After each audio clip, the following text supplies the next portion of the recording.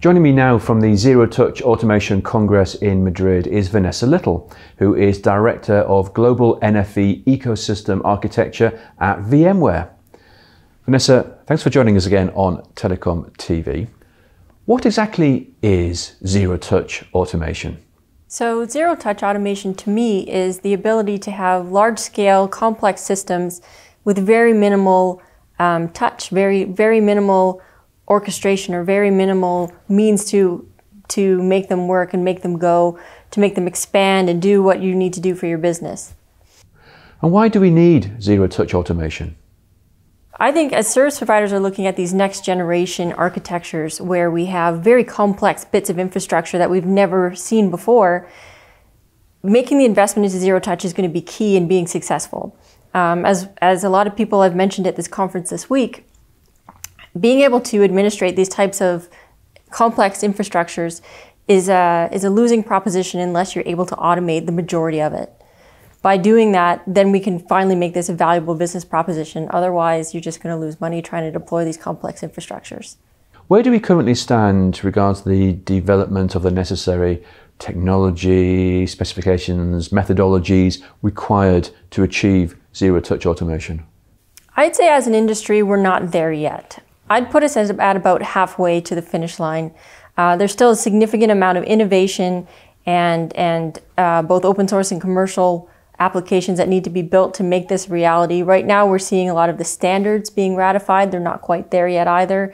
Everyone has a lot of brilliant ideas and great direction, but we haven't really achieved or accomplished what we need for Zero Touch Automation just yet. What have been some of the major challenges the community has faced so far?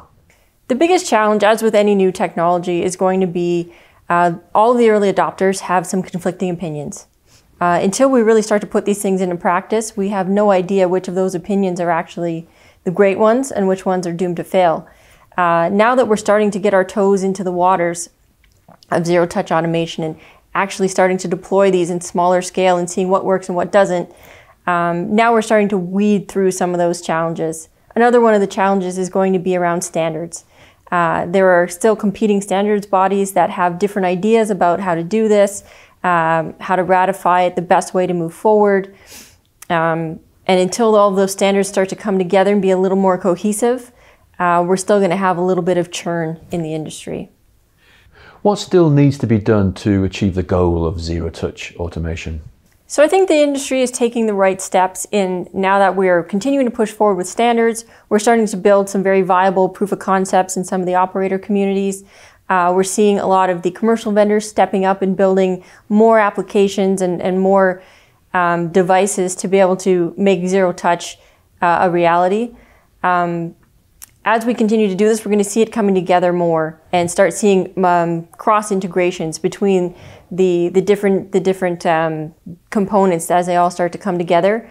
The POCs are the key to make this happen, but eventually we're going to see someone finally take that leap of faith and deploy a truly Zero Touch network for the first time.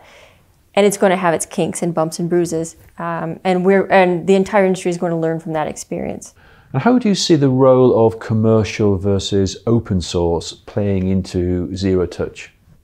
So I think the marriage of commercial and open source in Zero Touch, it really has to be an and proposition and not either or.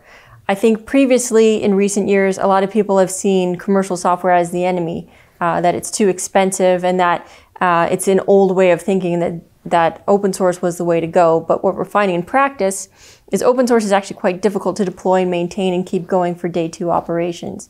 And so only by bringing in that type of stability and supportability that comes with commercial software, combining that into an infrastructure that also contains very flexible, very agile open source software, things that are on the more bleeding edge of technology, can we really achieve these technologies and these types of architectures today as opposed to 20 years from now? Vanessa, thank you very much indeed. Thank you.